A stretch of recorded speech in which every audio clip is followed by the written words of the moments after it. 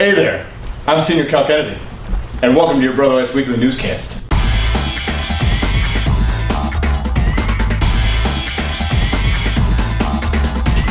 This week in activities, the annual Father-Son Mass is this Sunday. All students and their dads are welcome to celebrate Sunday Mass with their classmates. Also, next Saturday, May 11th, the seniors will celebrate prom. The night will be filled with fun and lots of dancing.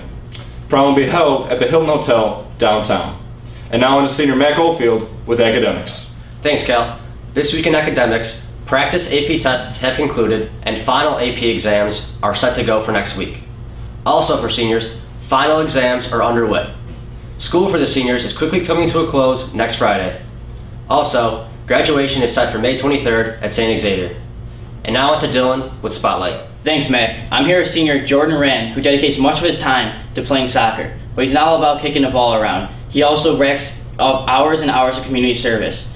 Joining me himself is Mr. Jordan Rand. How are you doing? So Jordan, what has been some of your favorite volunteer work?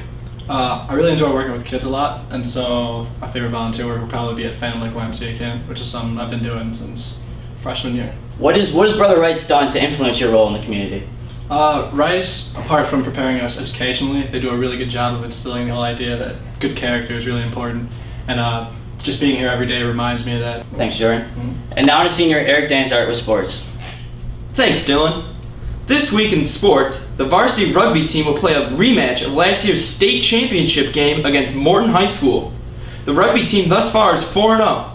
On Monday, April 26th, the baseball team defeated rival Providence Catholic in a close game 2-1. They go into another big matchup against St. Rita this Saturday. The squad is now 14-7 and is looking to improve on their record. That's it for this week, baseball fans. I'm Eric Danzart, and thanks for tuning in.